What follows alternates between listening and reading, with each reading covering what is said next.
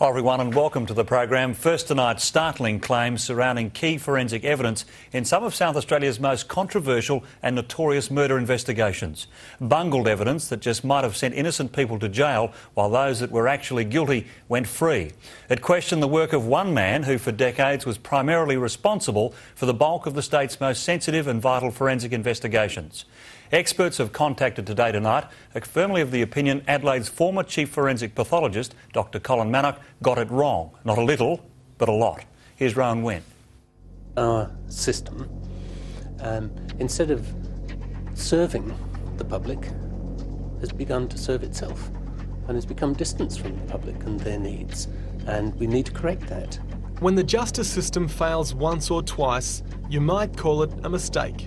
But I think it's tragic. I think it's absolutely dreadful. But if it chooses to ignore its failures year after year for decades, it can only be described as a disgrace.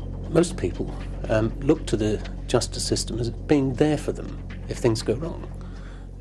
The realisation that when things do go wrong, that the system isn't actually working properly is a dreadful prospect for the people who find themselves confronted with that, and they feel very let down. Case in point, Dr Manock.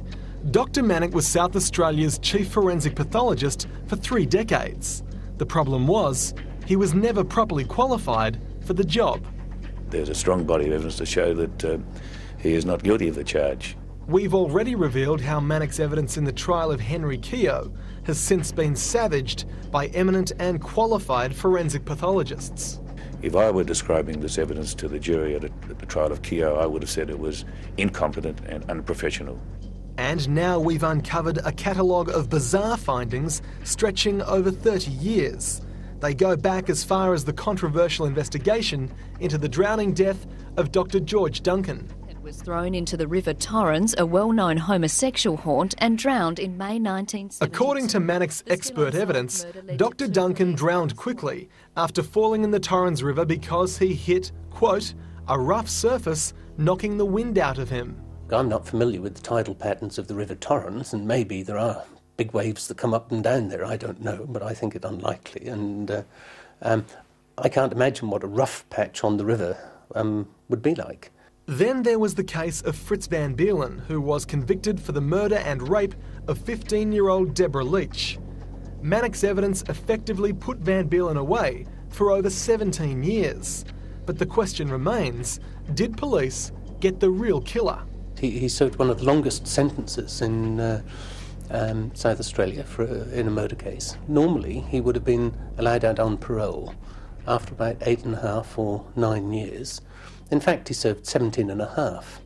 The reason for that was that when he went to the parole board and asked to be allowed out on parole, they basically said to him, well, look, how do you feel about what you've done? And he'd say, well, I didn't do it. And they basically said, well, look, I think you're a very sick person and you should perhaps stay in here and have a little think about it. Dr Manock's evidence was extraordinary. First, he claimed he could accurately calculate the time of death from Deborah's stomach contents. Even now, people would say that it's not possible to do that. Well, if it's not possible to do it now, it certainly wasn't possible to do it then. Based on this dubious process, he claimed she died at 4:30 in the afternoon, a time when Van Beelen had been on the beach. The problem is, he forgot about the tides, a pretty standard occurrence at the seaside. He also seemed to ignore the fact that a radio was found right next to Deborah's body.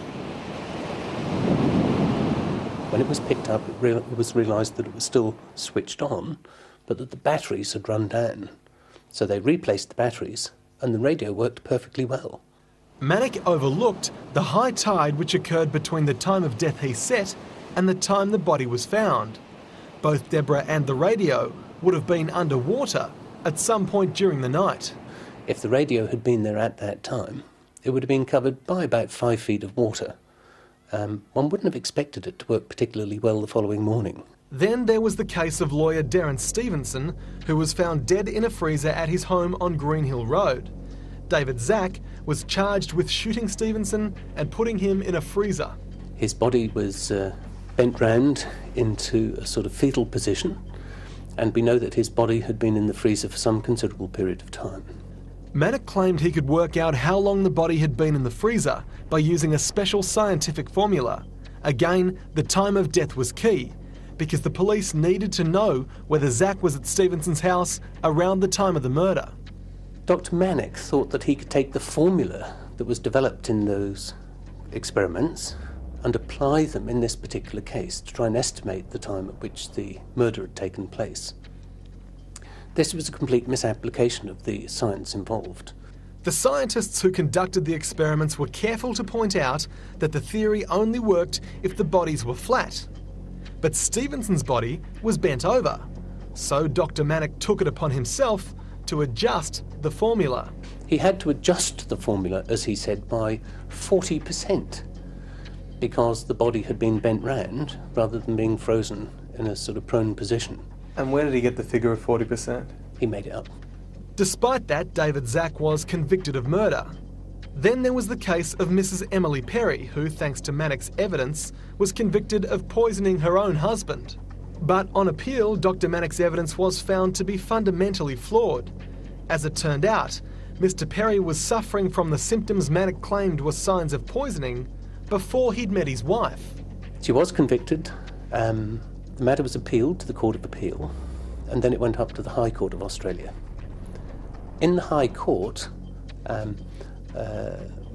Justice Murphy said that the forensic science in this case represented an appalling departure from accepted standards of forensic science.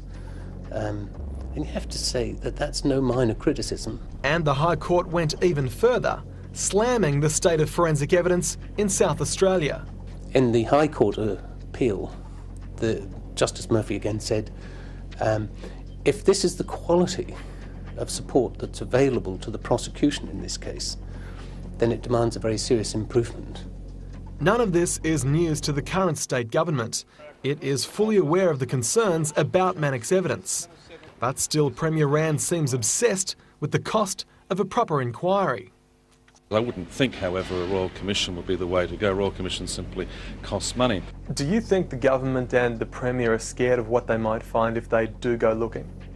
I think if I was in their situation, I would be.